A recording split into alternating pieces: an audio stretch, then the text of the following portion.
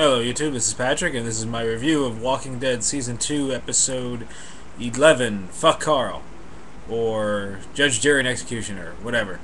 Yeah, so I've been complaining that the show really needs to just do what Lost used to do and have episodes center around one character and that'd be it.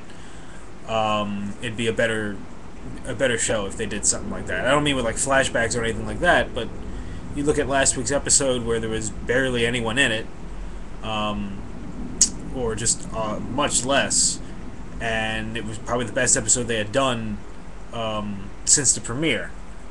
Um, yes, I'm even counting the episode where Sophia got like shot, but still. But anyway, they go ahead with this week's episode with everyone is in it, and ended up being good. Um, the thing is, though, we're at the end of the season now, so now this is the point where everyone is supposed to be in the episode because uh, everyone's like arc for the season is supposed to be coming to a head by now, um, which is fine. And we had some good stuff.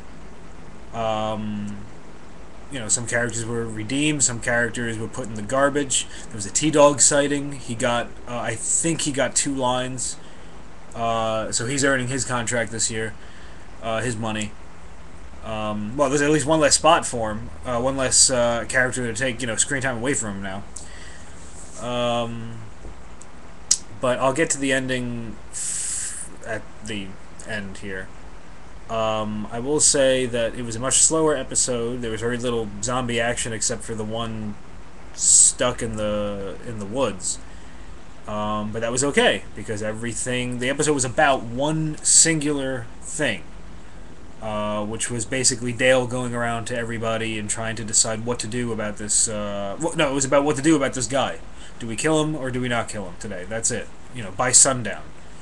So there was a sense of urgency to the actual plot of the episode. It was something that was going to happen that mattered, that, you wanted to see how it was going to resolve by the end. So what happens? Holy shit, you get a good episode, It's that difficult. First, I guess I'll go with the bad this episode. First, we'll go with Carol, who's gotten over the death of her daughter way too fast. I know you can't just have her mope.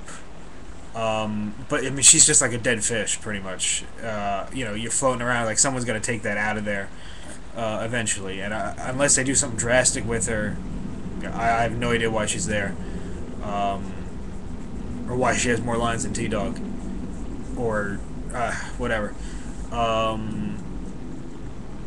The girl that slit her wrist last week, she's sitting in bed. Still in bed. I don't know why she's still in bed. I don't really care. Yeah, so that's kind of, dead end stuff. Well, let's see, what was the other... you know what? Carl. Now, I know people are going to say, like, hey, he's 10 years old, 10-year-old people act out, especially when they're in that kind of circumstance. That is bullshit. Anyone watching that show or watching this video right now was 10 years old once. Maybe you're 10 years old right now. Were you that stupid when you were 10 years old? I know I wasn't. But I wouldn't throw a rock at a beehive, let alone a zombie. I wouldn't tell a mother that just lost her child that the kid wasn't in heaven. If the mother came over and started talking that shit to me about, oh, she's in a better place now, I'd be like, yeah, okay. And that'd be it. And Rick, told him, like, oh, you gotta think first, talk later, And I get the whole point of it was to be what happened at the end of the episode, that now he's got something awful on his conscience. Which, again, I'll get to that in a little bit, but just too much. Just too awful, too stupid. I was rooting for the zombie in the woods.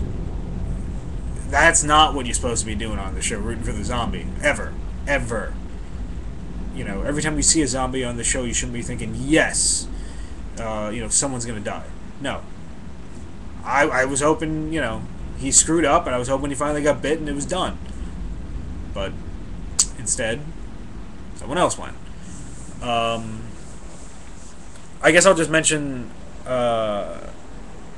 know what, no, before I get to Dale, I mentioned that about Lost, about how the show is a lot like it. And people have been talking about that, not just me, but Daryl is pretty much the Sawyer of the show, and the episode opened with Daryl beating the shit out of the guy, which basically reminded me of, Ben Linus getting his ass kicked in the hatch.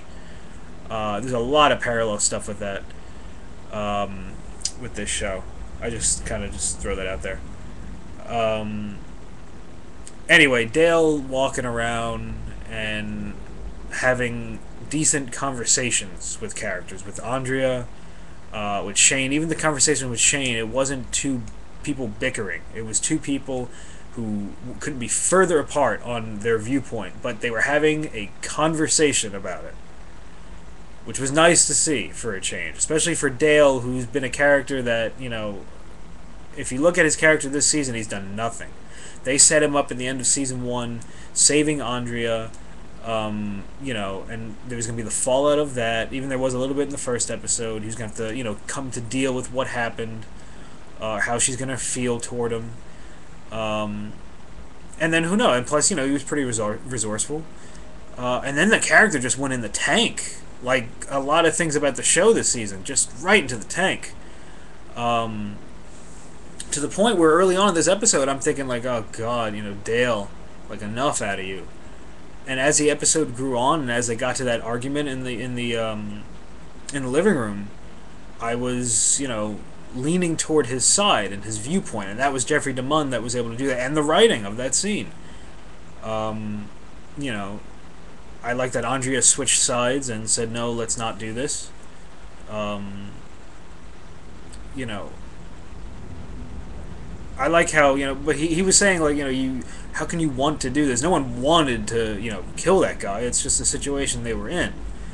But I like how he, basically told them all off. I bet none of you are going to watch. I bet you're just going to go sit here and just, that'll be it.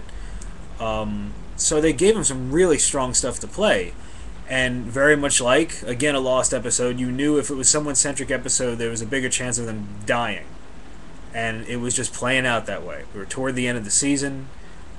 He had not gotten this significant amount of screen time all year, and good dramatic stuff he was doing, and I'm like, this guy's on his way out, I think. And sure enough, the whole thing with Carl, when he didn't tell anyone, thank you, yeah, don't tell anyone the zombie's there, idiot. Didn't tell anyone, and second Dale walked out of the house, and he walked up by himself. I was like, he's done. And that didn't surprise me that he went. What surprised me was how upset I was about it, and how genuinely like awful it actually was to watch. I wasn't like, oh, awesome, look, he's ripping his guts out. I was just like, oh, this sucks. They waited way too long to shoot him in the head, and I like that Rick couldn't do it. I mean, he shot Sophia, who was a zombie, but he couldn't shoot the one guy. I guess he was going to before Carl stepped in, but he just couldn't shoot Dale. And I like that Daryl was able to step in and do it. And it didn't make Rick. I really don't think it made Rick look weak, him not being able to shoot it. He was just that upset. But yeah, there's even the stuff this week with Glenn and Herschel. I like Herschel. I like his character. I mean, he was an idiot, but earlier on, but I like the way he is now. I like his kind of outlook. I like how he just says, I don't want to know what's going to happen. He's just done with it. And it's fine. I prefer it to what he was.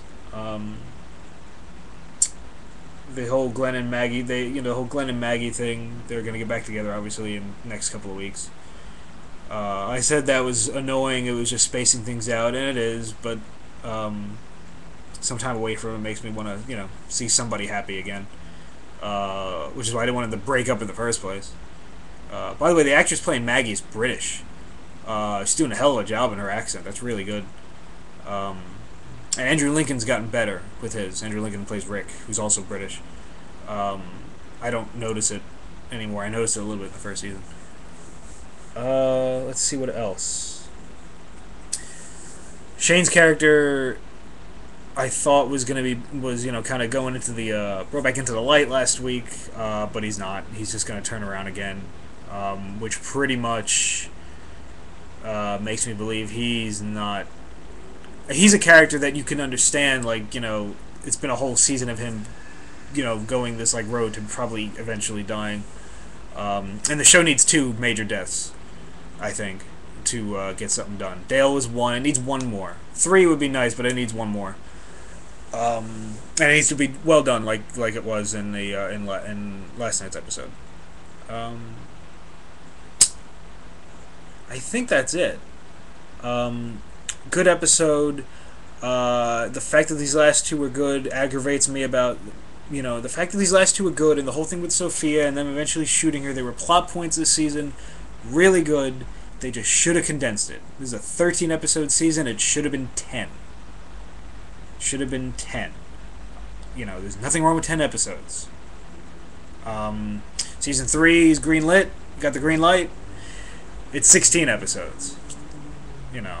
But we're going to be in a different setting because I know certain characters they cast. Wow, this went on way too long. Okay, I guess that's it. Look out for spoilers on the internet. I read an article in Entertainment Weekly that basically said AMC, in their infinite wisdom, spoiled something from the end of this season on their Blu-ray and DVD release. So just look out for that, and don't go on any message boards. If you're gonna put a spoiler in the comments on here, go ahead. But anyone else, just try to avoid looking, I guess.